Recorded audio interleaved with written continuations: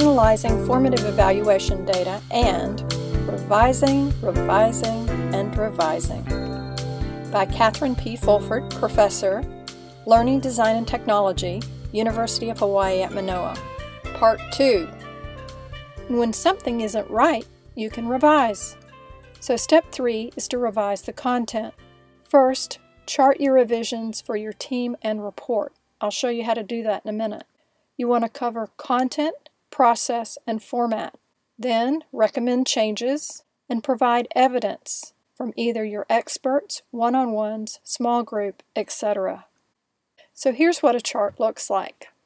First, you want to cover the various components that you see need changing. Next, you want to consider the various problems that you have identified. Then, you want to recommend specific changes and provide evidence of where you got this information. Let's take a look at another one. If you notice, this one has different kinds of components specific to the instruction. In this case, they used no recommendations to show that it had attention, but they didn't recommend any changes. This one is the most clear about covering content, process, and format. The problems, however, could be more specific, but when you get to the recommendations and the evidence, even though it's a different interpretation, it does make it clear. Pause the recording to look at process and format. Step 4. Revise content. After you've completed your analysis, you can go back and make decisions about revising. First, look at places where your measurement instrument is faulty. In other words, those test items that didn't work. You can delete and add items as needed, but make sure that all items are parallel. And then you can also just revise items. You can revise the stem, the distractors, and the content.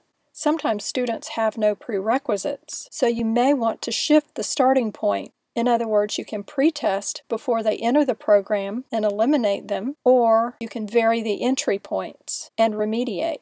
You can also revise the behaviors in the hierarchy if they didn't work.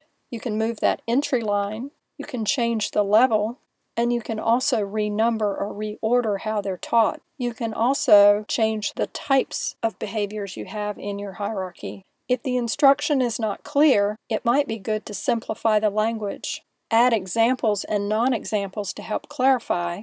You might also need to change the content, the wording, or the illustrations.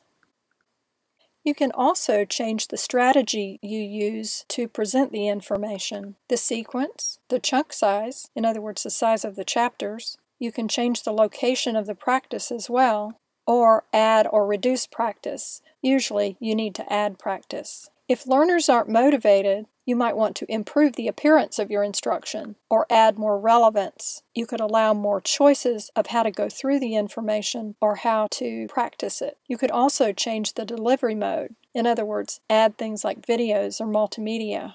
You could also build in rewards. You can also change the motivational content. For example, the introduction to make it more relevant, the examples, making sure that they fit the audience, as well as the illustrations. You can also do more with retention and transfer. In other words, how can they use this later in the real world? You can also change the practice, the quality and the quantity of the practice. You can also change your feedback, the quality and the quantity. You can also change the way that you do things. So Step 5 is to revise the process. The first thing you might want to do is improve the instructions if they aren't working well. Also, you might want to revise the table of contents so that it's easier to find. You might also want to work with the page numbers to make sure that people can find what they're looking for. You may want to rearrange the sequence of your instruction based on what you learned in your analysis. You can also alter the placement of practice and feedback. This would be if you have a chunk that's too large or one that's too small. You can also add coding to make it easier for people to find things. You can use symbols or color coding to find things like activities, feedback, test items, and other pieces of instruction. You can also change the pace. You can change the amount of practice that you provide. If you have too much, you could take some out, and that would make it a little faster. You can also alter the processing time by allowing breaks and reducing any superfluous material. Another way to change the pace is to improve the scheduling, in other words, the number of lessons per sitting, or the number of days per instruction. You can also change the way that it looks. You can correct the errors, change the placement of the illustrations, or, for text copies, reduce the number of pages, which always makes it seem too long and too hard. You can change the type size or the font, or reduce or enlarge the amount of content per page. You can also have it two-sided, copied, or printed to make it look smaller. For media, you can reduce the overall text on a page to be less threatening. You can reduce the paragraph size so it provides more white space. You can add bolding or boxes to help focus attention, and you can improve the color scheme and theme so that it's more motivating. You can change the font type and size. Step 7. Now it's time to write up the results. First, you want to describe the attributes of your test and refer to them in your appendices. For example, the pretest included 32 items. Of those, 5 tested entry behaviors. Or, of the 17 items testing content in the pre-embedded and post-test, 12 items were multiple choice, 3 were matching, and 2 were open-ended questions. There are 2 different ways of describing your results. The first is explanation, but this is not enough. In other words, all you do is say exactly what people made on the test. You see here, pretest scored 100, embedded 88, and post-test 75. The decline in scores indicates that either the objective or the test items need revision. Well, this is obvious, but it doesn't really tell you why. Instead, you really need analysis. Here's an example. Learners had some difficulty with the question 2, which assessed the learner's ability to identify feelings or emotion words as evidenced by lower scores on the embedded and post-test versus the pretest. Also, the disparity of performance may indicate that the pretest item was not parallel with the embedded and post-test items. It may also indicate that the learners came into the instruction having a predetermined understanding of feeling, but became confused after being asked to make higher-order discriminations between feeling and words that describe a real idea. These concepts are not opposite, but contain shades of meaning which may bleed into each other. You see how much more thorough the analysis is. You really have to dig deeper to have a good analysis. You want to avoid statistical terms that are not warranted. Generally, in small group evaluation, there is no need to do advanced statistical tests. So, for example, you don't want to use terms like correlation, significant, no significant difference, statistically, or the fact that. These are rarely, if ever, used in this type of write-up. Let's take a look at some examples. According to the results of the test scores and demographics, no correlation between age, race, or gender was evident. Oops, it's poor because it's got correlation between. What can we put instead? This is better. According to the results of the test scores and demographics, there was no clear relationship between age, race, or gender. The participants scored significantly better on the post-test items as compared to the pre-test items, but you have no test of significance to be able to say this.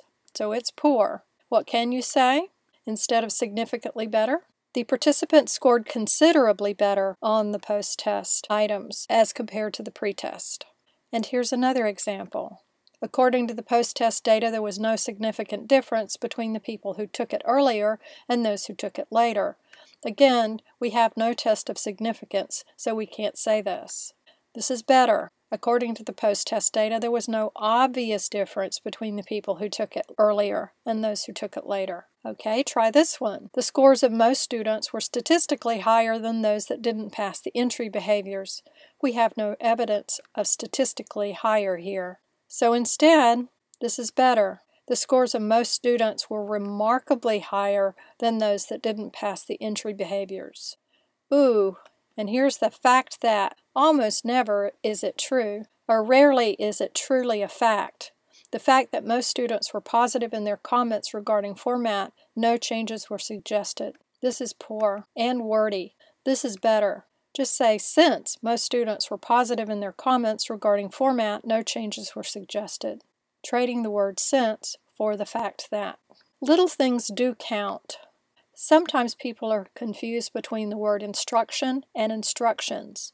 What's the difference? Instruction is a body of work provided for educational purposes, where instructions are like how-to booklets on a piece of equipment. So generally you want to use the word instruction.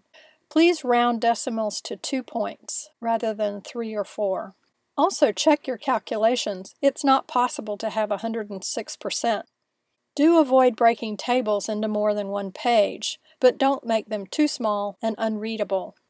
Be careful with the placement of your tables and figures. They should go after the text where they're referenced.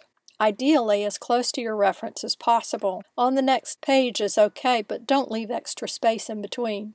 Don't put all of them together. Space them out with descriptions in between.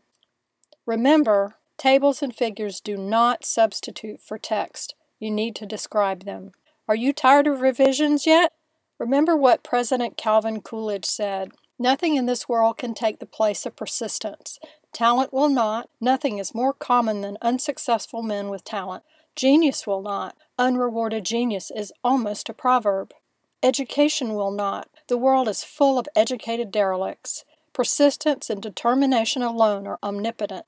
The slogan, "Press On," has solved and will always solve the problems of the human race. And this is the end of the Instructional Design series. You might also enjoy the Front-End Analysis series and the Visual Design series if you haven't seen them yet. If you'd like further study, here's the reference for the video. Other is from my experience.